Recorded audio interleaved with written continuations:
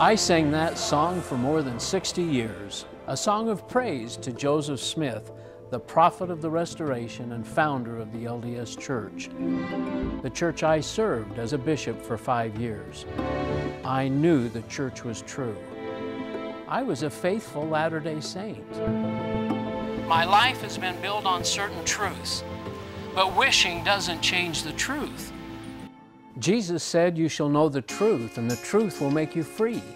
When I finally learned the truth about the real history and doctrines of Mormonism, I realized that I was following the gospel of Joseph Smith and not the gospel of Jesus Christ. I have come to learn that many others have made a similar journey out of the bondage of religion and into an authentic relationship with Jesus. And that's what this show is all about. Courageous people who want to share their story, hoping that you, the viewer, will discover the same new life in Jesus. So if you're a Latter-day Saint who is struggling with questions or seeking a genuine encounter with the Savior, we invite you to join us tonight. We have a joyful message that we want to share with you.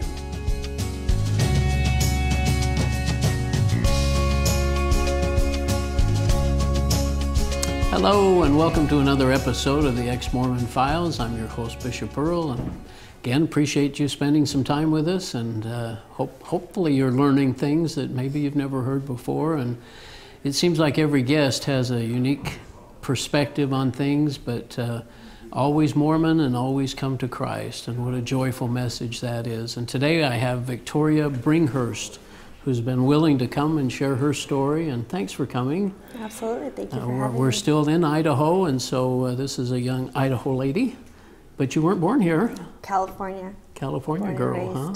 Yes. And what age did you come out here? When I was 13. And you've been here since? Yes. Okay. Oh, and Idaho I came when I was 20. Oh, okay. I moved from Southern California to Northern California when I was 13. So a different state, a little right? confusing, Yeah. Okay, well, what was your background? Were your parents Mormon? No, nobody in my family was Mormon. I actually have never heard of Mormonism You in my haven't entire heard of life it? until I was 13. Really? It was a Even in very Southern big California, shock. huh?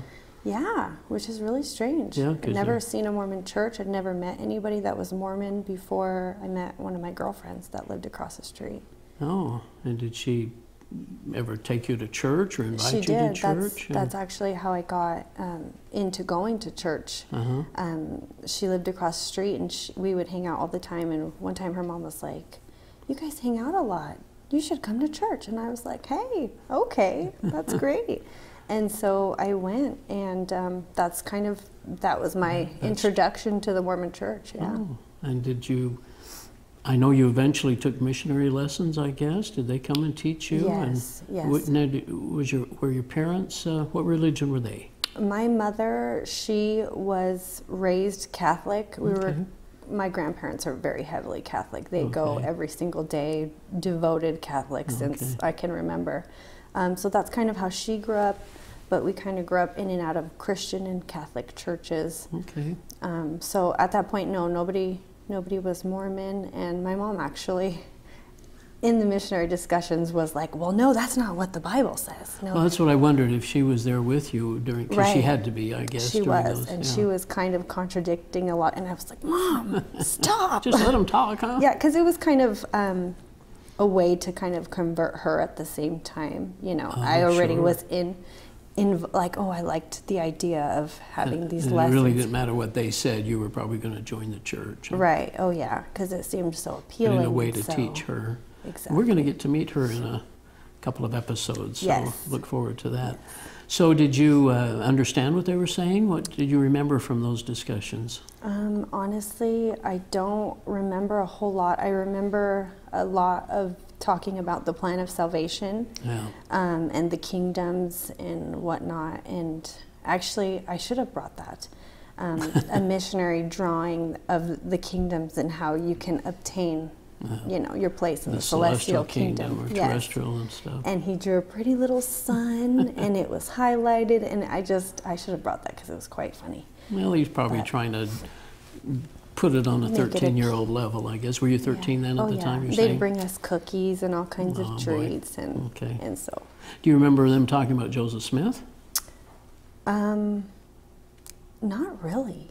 I mean, Really? I honestly don't feel like my mind was there really listening to what they were teaching, because I felt like there was so much else going on, Yeah. you know. Interesting. It was very strange. But you eventually decide to get baptized. Was your mother okay with that? She was. She allowed you to do at that? that point, she really kind of supported it, because she saw that I was involved and I was active in something And other you had a than friend there. And, yeah, I had friends and I wasn't getting into trouble, so she thought it was a good thing. Okay. And so she So then you get baptized, and then when you're active after that, I mean, you go to well, actually, Sunday school. And I got baptized, and then we moved to Northern California. Oh. And so I knew nobody there that was Mormon, and so I kind of fell away, and I don't want to go anymore. It's not worth it. It's not the same church, not the same people. You lost your friend wasn't there, of course. Right. And did you ever go to it? I mean, did you find it? Eventually, yeah, my mom, it's funny actually, my mom went around hunting and searching for a Mormon church for me. Really? And How sweet she was went that? and talked to the people and was like, oh, my daughter, she's, you know, Wow. LDS, and she well, she basically said I wanted to go to church, but she really wanted me to go to church, and I was totally not in that mindset at that point. But yeah, she was very persistent in trying to get me to go, and then we actually moved into a house right across the street from a Mormon church, so I couldn't escape at that point. So then you were locked into going. And so Yes. did you do seminary at all? Was that any I did part not. of that? Probably wasn't part of the program. And No. but you went to Young Women's. I And did. Did you do camp and all that kind of stuff? Every year camp. Listen to testimonies on fast and testimony meeting. And Yeah. what'd you think of those? I thought they were boring. Oh, really? And Kind of rote, right? it was very hard for me to pay attention and listen to what they were saying. Yeah. I mean, I loved the aspect of people getting together and we're having snacks and listening to something, but Yeah. I was so not there for what they were saying. I was there Well, for the community. Did you feel like you had a relationship with Jesus as before 13 or during the time you were in LDS? I felt like I believed in God and I knew who Jesus was as being the Savior of the world, but I don't feel like I personally knew who he really was. Well, you were young before, right, and then as right. LDS, it's really not emphasized too much. I mean, as he's our Savior and Redeemer and all of the words they use, but Right. they really don't understand who he is exactly. Exactly. But you were taught that Mormon Jesus, and Yeah. yeah. I was taught more of the Mormon doctrine than I. Book of Mormon, did you get exposed to that much? And Oh yeah, that's basically all they pushed at you was the Book of Mormon. Yeah. I think I had more Book of Mormons than I did Bibles, oh, sure, yeah, because they're just Yeah. here you go, you know. right. So, So what happens else in life then? You get a little older, and yeah, I go through college and kind of in and out of the church. now you and actually went to LDS Business College, is that right? I did, yes. Yeah. How When was I that? graduated high school, I went with a friend. Now, was that in Salt Lake? Where was that at? Yes, Salt okay. Lake, right in the heart of Salt Lake. Right. Okay. Down the street from the temple. I Right. lived right next to the temple. We were Oh. there all the time. That was your apartment, or? Yep, we lived in the dorms. Actually, it's a hotel. It's called the Plaza, Oh, and they okay. renovated half of it for the dorms for the That's where- church. Okay. Now, were you required to take institute classes with LDS Seminary, LDS Business College? We were required to do, basically everything. You had to go to all of your meetings. Had to go to your meetings, yeah. You had to attend every single one of So your did you classes. have to have a bishop's approval to go, recommendation? Oh yeah, the bishop, the stake president, Oh, the really? dean of the school. You had to jump through all kinds of hoops. Well, so at that point, you were assuming that you were in the true church and you were doing what you were supposed to be doing. How did you Yeah. feel about things? Yeah, at that point, I was just doing what I felt like was right, and what I felt like everybody else in the church was saying I had to do in order to, Was obtain. expected of you? Right, Okay. and so, I went to college not really knowing what I was getting into, but kind of just, Yeah. playing along Any and trying to. church questions or theological questions that came up? At that point, I just really wasn't, I didn't know anything about the church that would have been concerning at that time Yeah. to question anything, except for really Joseph Smith. He's kind of what I had a hard time really giving him a place in my life or in the church. When people would talk about him, I kind of would get a little frustrated, and I think that's why one of my girlfriends in college was like, we need to go to watch the Joseph Smith movie. And I was like, that's weird. Down at the Joseph Smith Memorial Building or whatever. Yeah. And, so did you do that? We did that, and it was an emotional experience, and it, we left crying, and she's like, don't you see? And I'm like, I think so. I think I see, because, in that movie, he's portrayed as a nice man and a messenger of God, and then you start to think, well, maybe he is nice. Yeah. Maybe he's a good guy, huh? Yeah, maybe. They don't talk about the gold digging and the many wives and all that stuff, do they? No. No. If I would have known half of that, I would have run for my life. It's amazing what we learn after. It is amazing. So what happens next then? Do you continue on at school? I think I started to build a testimony from that point. I guess my definition of a testimony, I had a really hard time bearing my testimony and giving talks when they would ask me. I felt uncomfortable. Just because of your youth, or the little time, not little, but the time you'd been in the church, you weren't as prepared as others? Or I don't know. I just think I have the attitude of, like, I want to be the best at everything I could possibly be. I'm very competitive. And so in the church, that's good for that kind of ego, because you can, rise. And I always wanted to do that, but there was always something that was telling me that it was not authentic, and it wasn't. Something just behind the scenes. But you actually started preparing to go on a mission. I did, yes. I came home from college, and I was ready to leave life behind and do my duty as a servant of God, and Felt like the mission was the next thing to do. And so what happened? So I talked to my bishop, and I had all my papers ready to go, and I actually was talking to a missionary at that point, which is now my husband. And a missionary. He was out though.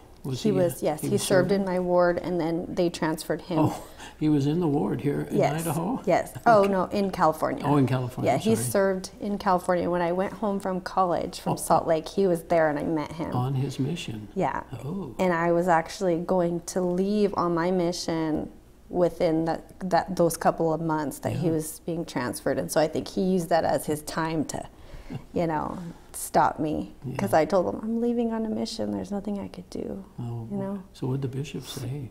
So the bishop, surprisingly, I've had many meetings with this bishop, and he's always been like, stay away from boys, stay, that's been his, talk with me when I go in there. And so when I asked him, should I go on a mission, or should I marry this boy? And he told me to marry the boy. And so to me, that was like, my jaw dropped. Like, now, you mean to marry the return missionary when he became a return missionary? Right. To marry him when he was off his mission. He had to be. And that's what the bishop counseled you, rather than go on a mission.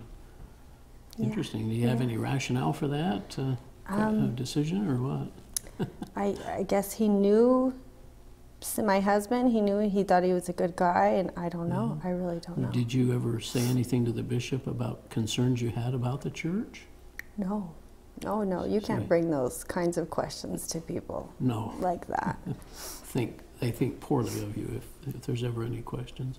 So as far as he knew, you were preparing for your mission. That's very strange, isn't it? Strange counsel. Were you surprised at that? I was very surprised, and I think that's why I decided to not go on my mission and pursue this relationship, because I was so astonished at his response that I thought, wow, this must be. Maybe he was inspired. Right, exactly. So then what happens?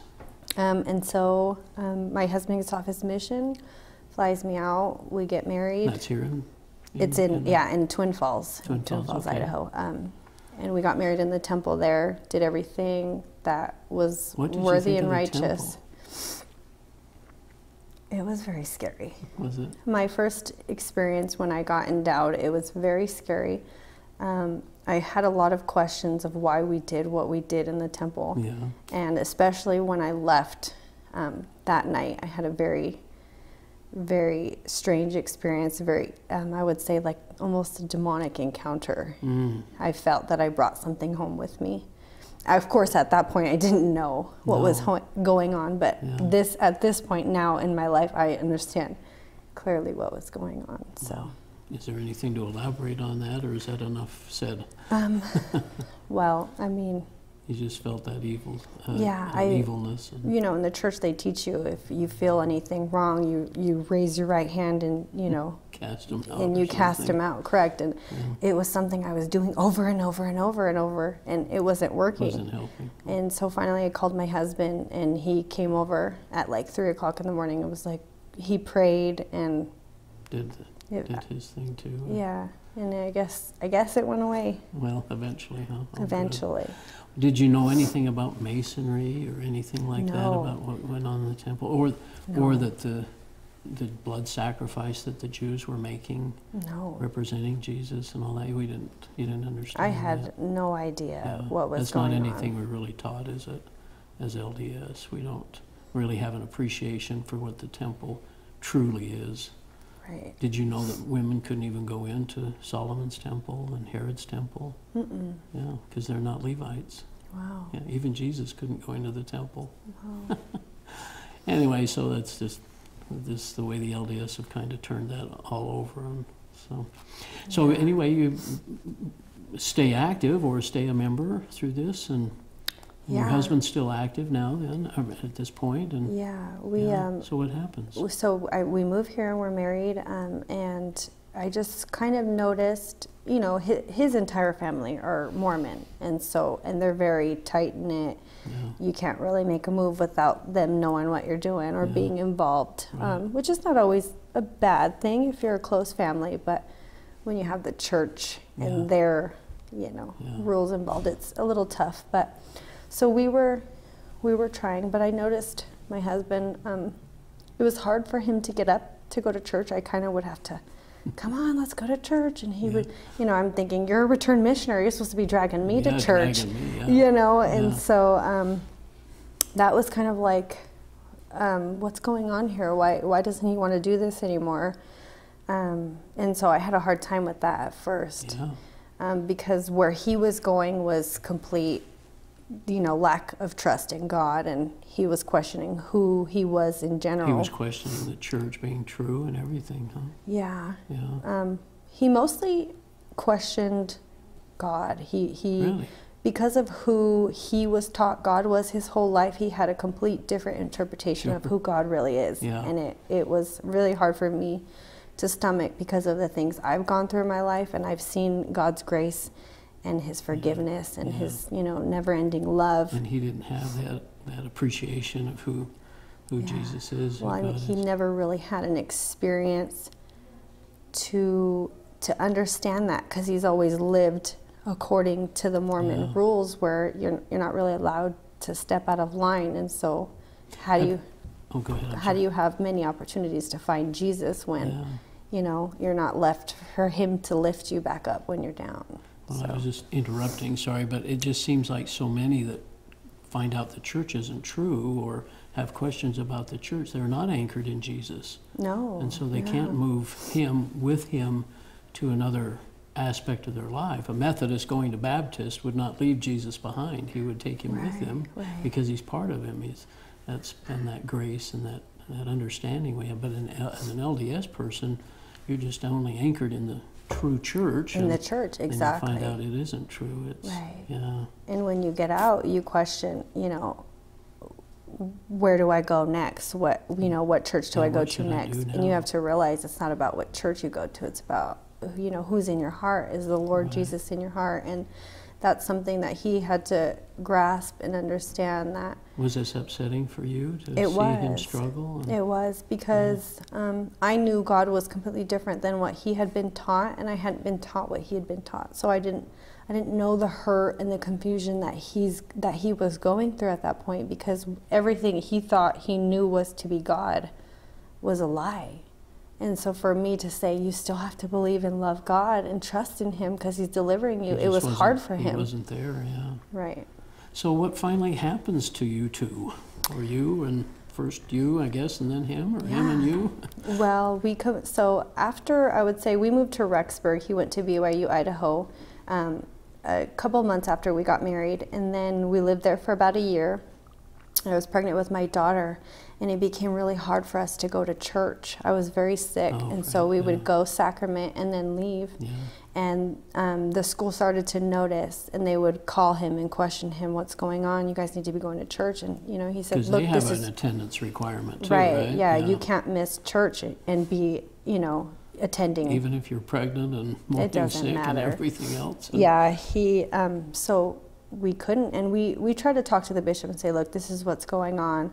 Yeah. But I think he was fed up with us not going, and he just really didn't understand why. He didn't think that was a good enough excuse, so he pulled his endorsement. He lost his job. We lost our place. Oh no! I mean, I was 8 months pregnant, and that's sad. We're like, oh my gosh! At this point, we didn't really know that church was false. We just started to see kind of the true fruits of it after these things started happening. Where's the love, huh? Right. Exactly. You know, where's the compassion? I mean, it's not like we completely went apostate, I guess, as they would say. And so when did you start really, or when did he, or the two of you really kind of come to Jesus then?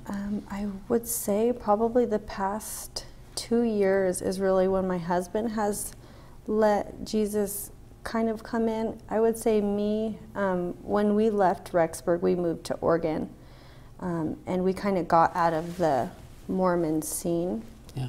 And then I got a job at Allstate where my boss was a member of the Mormon church, and he would ask me, have you gone to church? Have you gone? And I'm like, this is so unprofessional. Yeah. This, you know, it can't be connected. But anyway, he laid me off because I wasn't going to church. Oh my goodness. Yeah. And so that was kind of like the gut punch for me. Really? You know, these people say one thing, but they act a completely different way, and that was hard for me to stomach. Yeah. And so after that, it was like I just kind of wanted to get it out of my head and forget about the religion. And then my husband had this drive. He just wanted to find more and more. I think it was a healing process for him. He wanted to discover the doctrine and understand what was going on. So he started learning the bad news about Mormonism. And so when did you finally come to a Christian church? How did that we started going to a Christian church in 2014. We tried a couple. Wow, that's just recent then. Yeah, recent. Yeah. And we tried. Was that here in Idaho? Yes, it actually was in Twin Falls, I believe. Yeah. What did you think the first time you went?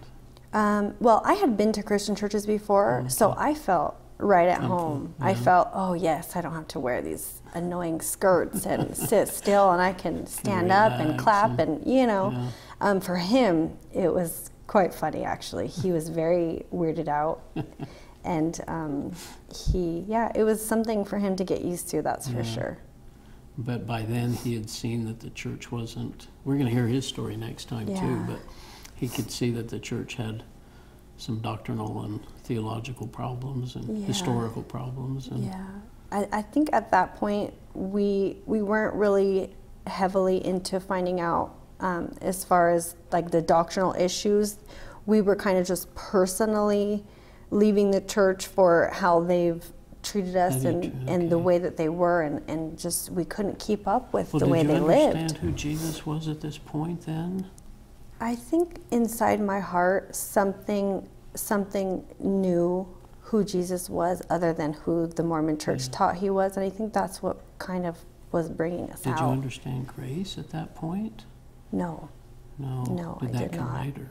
I thought I had to work for every inch of grace even then that I would receive. Oh yeah, when absolutely. Did that happen that you got this? Because you mentioned to me earlier that you've had many what you'd call little born again moments. Right. Was one of those coming to realize who Jesus is and the grace that he offers? Yeah. Is that one of them? I think what really opened my eyes to that was just kind of being lied to and deceived over and over, not just in the Mormon church, but even in a Christian church. I was tired of not knowing the truth, so I started to read my Bible and find the truth out for myself, because I was tired of people saying, here's the truth, and then being led astray and being deceived. Yeah. So that was my awakening. I was like, I'm tired of being lied to. I need to know the truth now for myself, and not. Was there a moment that you finally said, oh, I get it? Oh man, there's been several. Honestly, I feel like this past year there's been so many things that I've learned and discovered about God and about the Mormon Church that, I mean, my love grows stronger for him every day because of what he's taken me out of. Yeah. And did you ever understand that it was his righteousness and not what you could do, what you could earn, that it was his righteousness that makes us clean? And because we are felt sinners, like in right? my heart I knew that, but everything that was being taught was not it that. had to be you that was righteous enough to be worthy in his sight. But really, Right. you can't clean up your house before you come to Jesus. You got to just Isn't that true? come how you are so he can change you. You know, I don't ask this of everybody, but have your prayers been different? Absolutely. Yeah. Yes. Mine have been so different. Yes. Yeah, what do you expand on that just for a second? If you Well, would? before it was very uniformed and very, eloquent and, these big These and thous. fancy words and yes, and now it's just from the aching desire of my soul to reach, my Maker and for him to hear me and know that I love him. Yes, it's beautiful. And it knowing really that is. he loves us. So I guess you can see God's hand in your life just bringing you to this point, isn't it? Absolutely. I can't Terrific. deny it. I'm the biggest advocate for that because why live your whole life without being in his presence? Because it's so much more worth it and it's just so much more fulfilling than living without him. Yeah. It's just not, it's not worth living without him in your life. It really, I've come to discover that. Yeah, wonderful. Well, there's just a little bit of time left, and anything you'd want to say to your family, your friends, or? Just the loved ones that are still in the Mormon Church, just wake up. They just don't know open what they your don't know, eyes. do they? Yeah, Trust the Bible maybe, and yeah, read the Bible. Yeah. Actually read the Bible with open eyes and an open heart and an understanding that God loves you and there's nothing you can do to win him. Yeah. Your sin has already been paid for through the trust love him. of Jesus. Yeah. Well, it's so wonderful that your family has kind of come along. I'm sure there's been some that have kind of been upset at your decisions and stuff, but to have your husband with you and it's and a your blessing. mom and Yes. so on, I thank God for that every day. Yeah. So anyway, I just appreciate you so much, and thanks you. for coming and sharing. And this young lady's how far along? Can we say that publicly or not? For 5 months pregnant, I guess. She doesn't look it a bit, but the world knows now. and this is your second little one, and your daughter's so cute. And Yes. Anyway, thanks, Victoria, for sharing your story, and I hope people will listen and maybe take a chance at reading the Bible, and who knows what they could learn. Thanks for joining us. We'll see you next time on the Ex-Mormon Files.